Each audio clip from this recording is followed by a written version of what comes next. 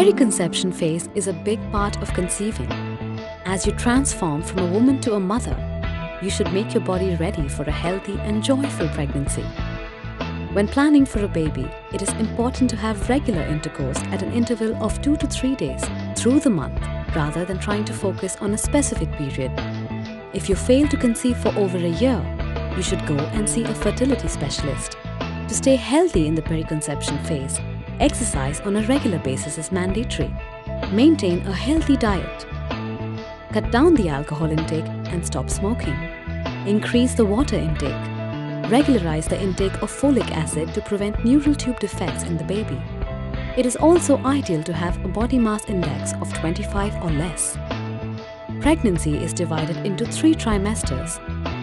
The first trimester lasts from week 1 to 12. The first phase of your pregnancy is very crucial, and you should take these important tests in the early pregnancy. Complete blood count, blood group and RH typing, test for blood sugar and thyroid, test for viral infections such as HIV, hepatitis B, rubella and syphilis. The first trimester antenatal screening also comprises of fetal ultrasound scans. In the 12th week of pregnancy, the NT-NB scan helps assess the neck fold thickness of the baby and the length of the nasal bone. In combination with a double marker blood test, this scan helps in assessing the risk of your baby having an aneuploidy or a chromosomal abnormality. The second trimester spans from the 13th week of pregnancy until the 28th week. It is indeed wonderful to see the little fetus developing all the major organs like heart, brain, skull, spine and kidneys. The anomaly scan during the 19th to the 20th week of pregnancy helps check for any abnormality in these organ systems. The mother is also required to take 2 doses of tetanus toxoid to prevent infection in herself as well as her unborn baby. The mother will be advised to go for antenatal check on 4 weekly basis.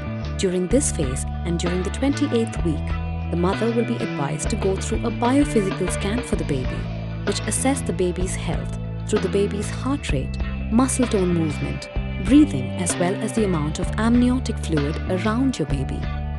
We also recommend the use of oral glucose tolerance test, which is done to assess a mother's risk of gestational diabetes.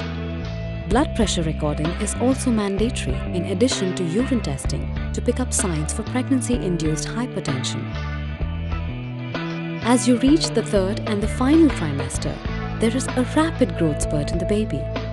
Regular antenatal checks at 2 weekly intervals, followed by weekly checks, are mandatory.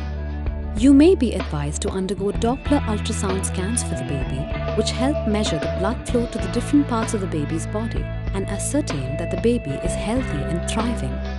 One may also need to be subjected to non-stress test, which is the heart rate recording for the baby in utero. Should there be a risk of the baby being born early, that is premature labor, the mother is advised to take 2 doses of steroid injections to ensure that the baby's lungs are well prepared for an early delivery. And also, you will be introduced to the neonatal team who will handle the premature baby. In the final few weeks, feel free to discuss the mode of delivery and the role of obstetrics analgesia with your obstetric team. Discuss the care plan for your newborn baby with the neonatal pediatric team.